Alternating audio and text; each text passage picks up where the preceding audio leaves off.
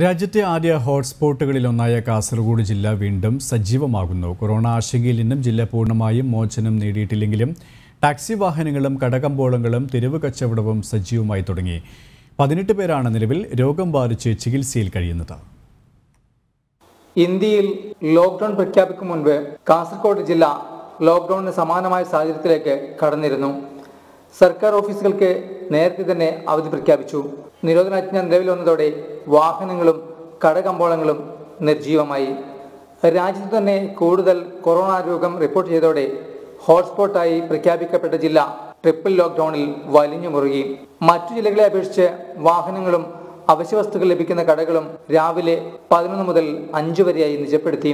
ഹോട്ട്സ്പോട്ടുകളിൽ police അവശ്യ സാധനങ്ങൾ എത്തിക്കുന്നതിലേക്ക് കാര്യങ്ങൾ വഴിമാറി.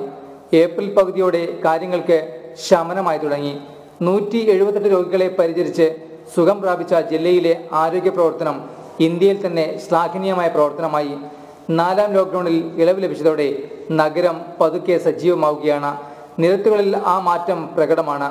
ഓട്ടോ ടാക്സി വാഹനങ്ങൾ നിരത്തിൽ ഓടിത്തുടങ്ങിയതോടെ യാത്രക്കാരും വർദ്ധിച്ചു. എങ്കിലും ആശങ്കകൾക്ക് ശമനമായിട്ടില്ല. ഓട്ടോ വളരെ കുറവാണ്. ഇന്ന് സ്റ്റാർട്ടിങ് ആയതാണ് കാസർഗോഡിൽ.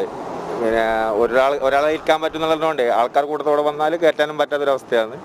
പിന്നെ ഒരു ആശ്വാസം എന്ത് പറഞ്ഞാലും ഒന്നും കിട്ടും ചിലവിനുള്ള. ഇപ്പോൾ 2 മാസത്തോളമായി വീട്ടിൽ തന്നെ ഇരിക്കുന്നത്, പുറത്ത് ചെയ്യാൻ പറ്റാത്തൊരു അവസ്ഥയാണ്.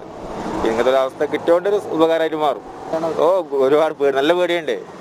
ഇങ്ങനത്തെ ആൾക്കാരെ ഇതിനകത്ത് കയറുമെന്ന് പറയാൻ പറ്റില്ലല്ലോ നമുക്ക്. അതുകൊണ്ട് സൂക്ഷിച്ചും കാര്യം ചെയ്തുകൊണ്ട് ഒരാൾ പറഞ്ഞുകൊണ്ട് ഒരാളെ കൂടുതൽ കയറ്റാനും പാടില്ല, ഫാമിലി അല്ലാതെ. എന്തായാലും ആശ്വാസം തന്നെ.